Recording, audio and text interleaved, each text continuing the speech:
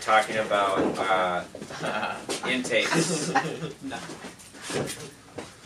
And what is it? Two different types. Well, the one type of exterior and the 3 different interior intakes. So exterior. Oh, I was not considering the interior intakes. I was considering the reversibility mechanism. Outtakes.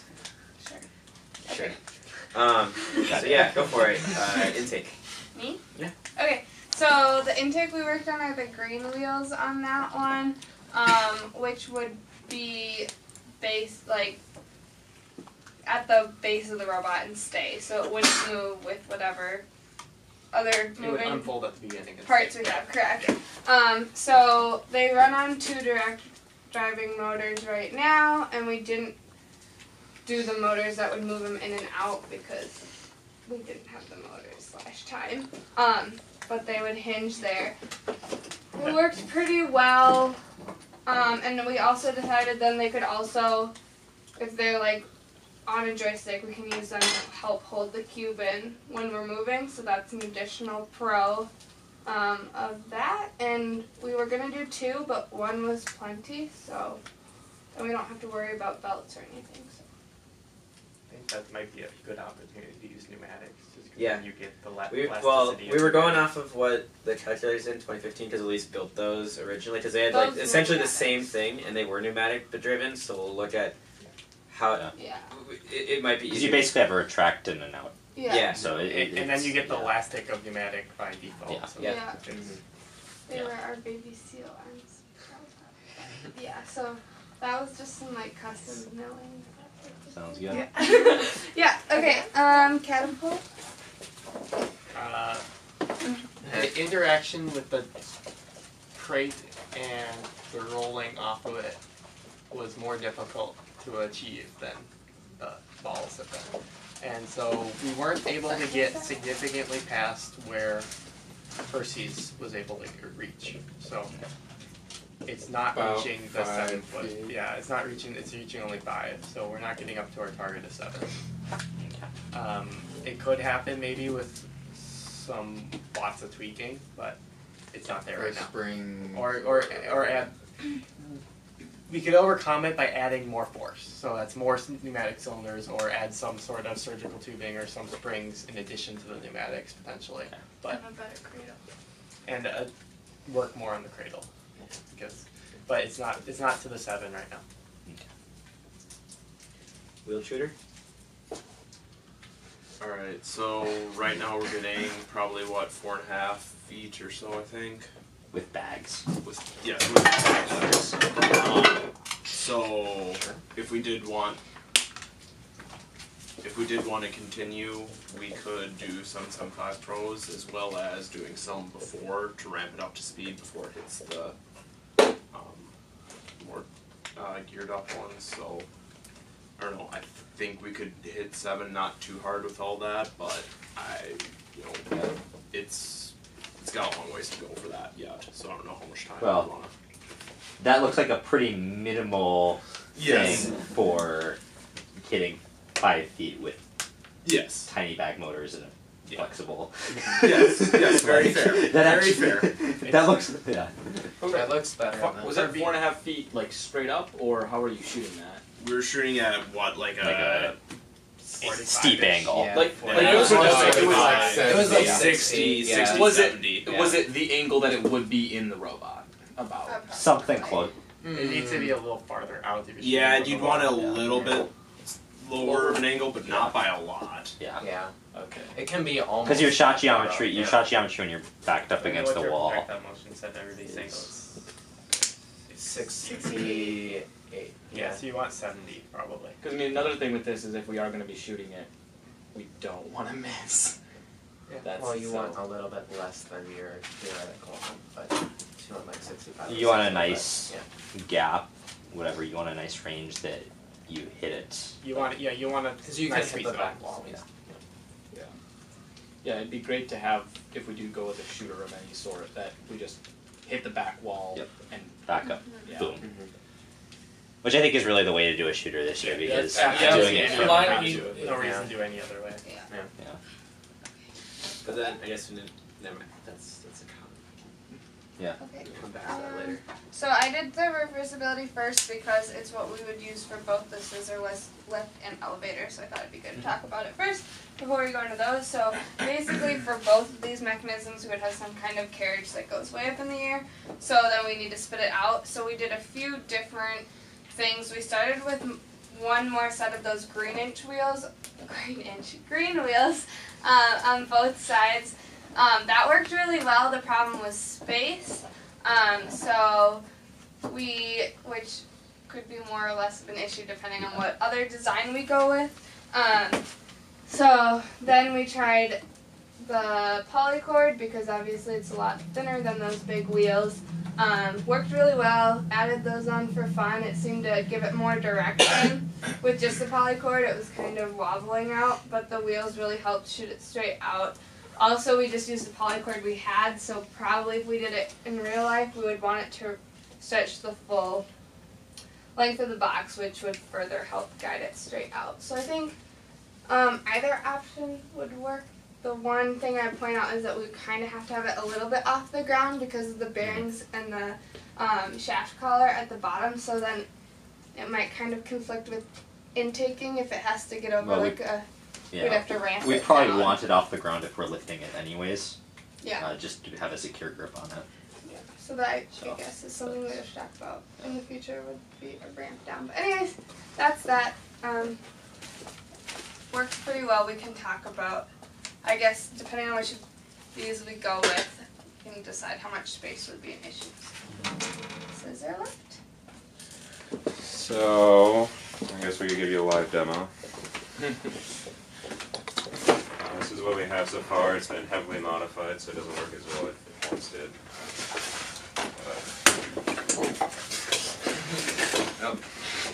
So, extends like that. We did have the supports on the outsides, like out here, but then we decided it might be helpful if we could use similar to the reversibility mechanism and just attach it on the inside.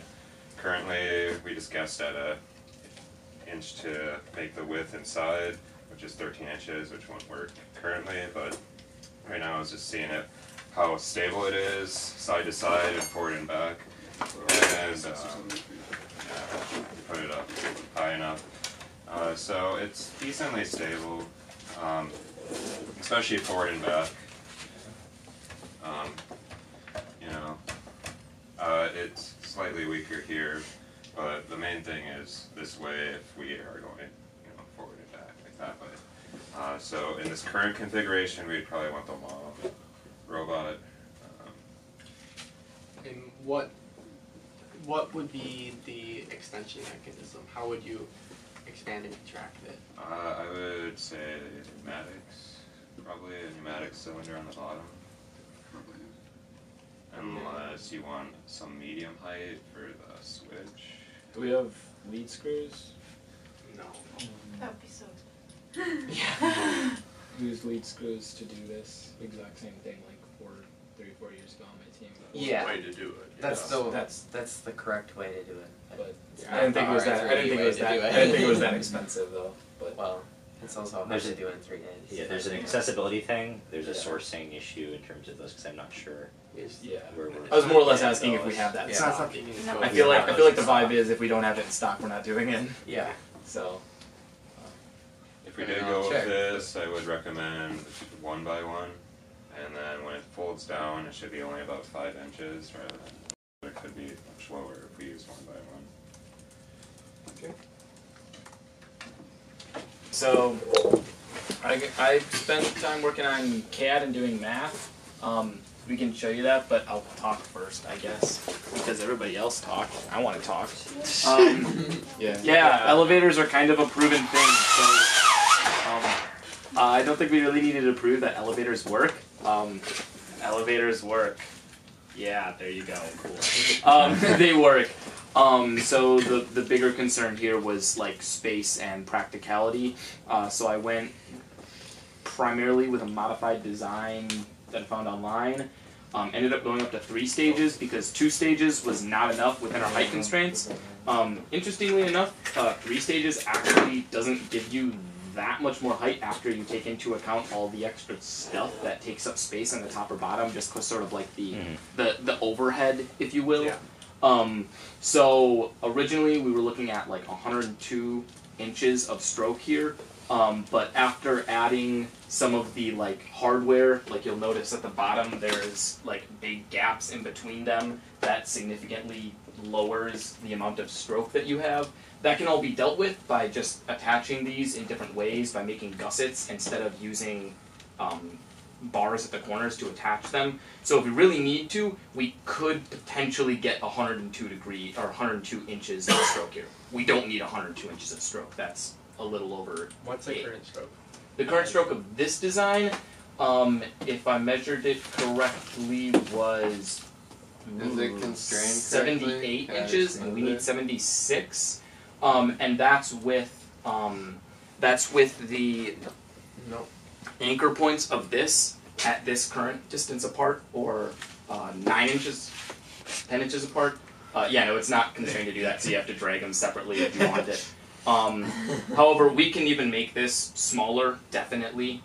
So we could even get every inch that you make this smaller, you get 3 more inches of stroke. So just by making this 1 inch smaller, that 78 would go all the way up to 91, which now we're 5 inches above the bottom, 5 inches above the highest point that the basket sort of edge will ever be at, which is plenty enough.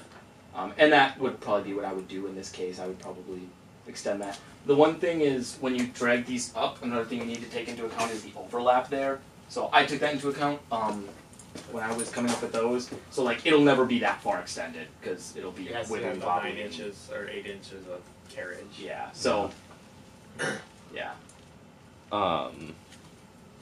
You could just add a couple limit distance. What are we... Yeah, that's too much for... I'm just thinking, have we done any looking at what the center of gravity looks like with that full extension? No, I have not.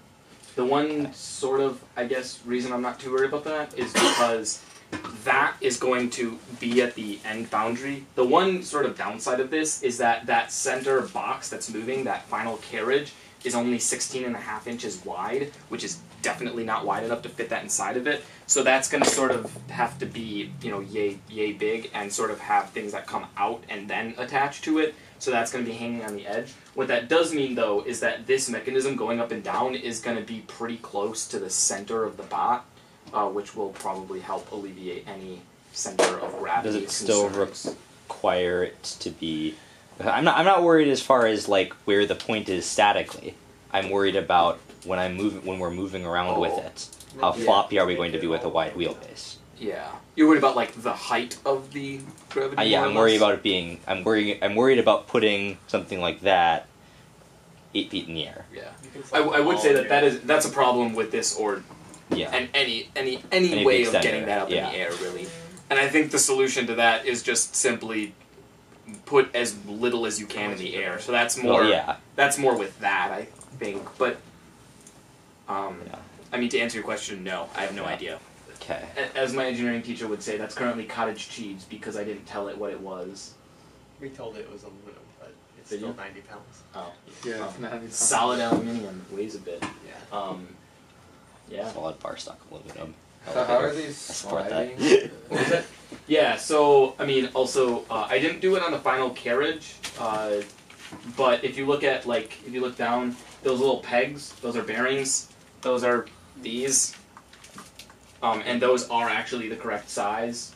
The bearings that we have this year to use are much smaller than these, which is actually a benefit for a few reasons.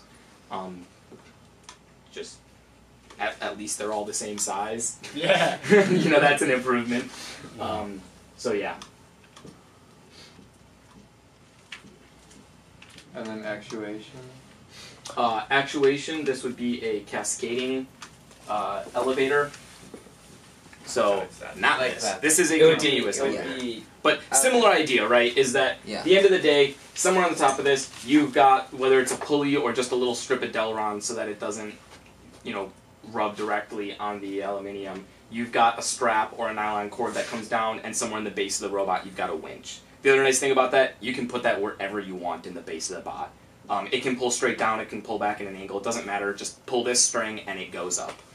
The one sort of downside of having a cascading lift is that because this is 3-stage, that means that the tension and force required to pull that is going to be 3 times the weight of one of these crates, which I'm not really worried about, considering the weight of these crates, but that The is something to mechanism keep weight. in I mind. was gonna say, Yeah, mechanism along weighs a with lot more.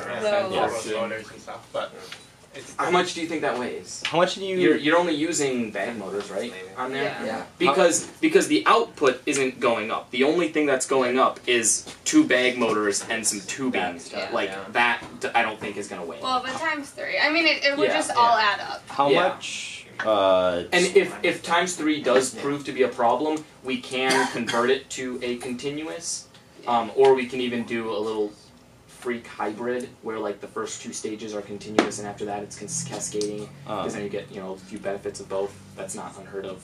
How much did you figure was the max stroke with a 2-stage?